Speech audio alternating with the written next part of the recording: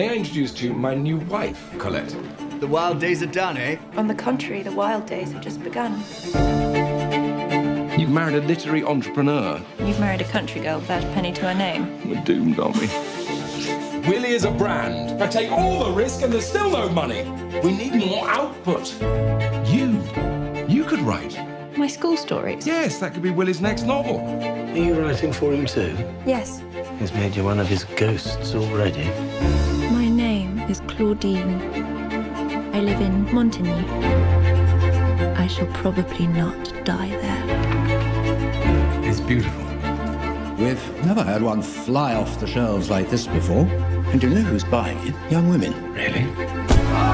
Willie, your book will change the world! Claudine! Subtle as ever. I have a little plan to turn Claudine into the most popular girl in the entire world. I believe Willie based Claudine on your school days. Yes, I think I had a little something to contribute. Finally, we have a success, and then you implied that I'm not the true author of it. People love to talk. I understand the mentality here. You don't. I understand it well enough to write a book that's a toast to Paris.